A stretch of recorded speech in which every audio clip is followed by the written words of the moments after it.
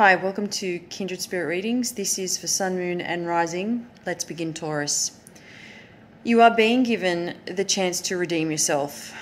And if you do not take the opportunity to do this, you may be setting yourself up for a downward spiral, one which is a never-ending cycle.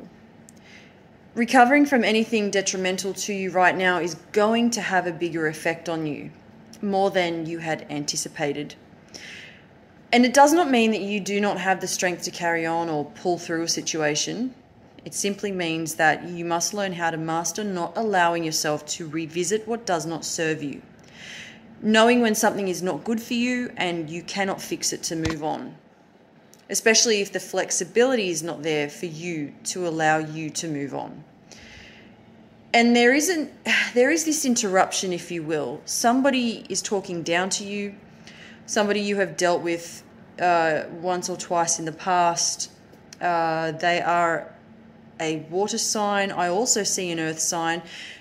There is a lot to consider regarding their birth chart. So there are a lot of different elements to this particular individual.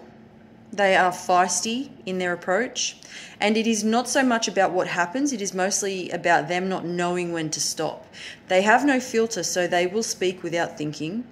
They treat others with no respect.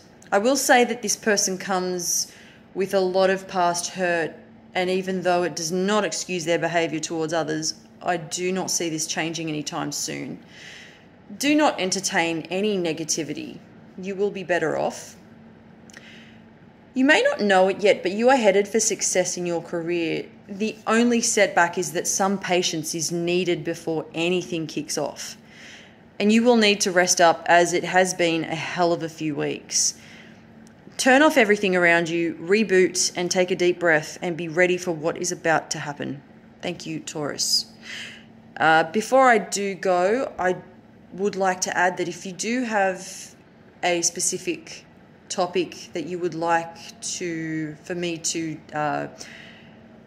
draw more attention to, such as finance, career, and so on and so forth, I would be more than happy to. If you leave any suggestions in the comments, that would be greatly appreciated, and I'd be more than happy to do that for you. Thank you.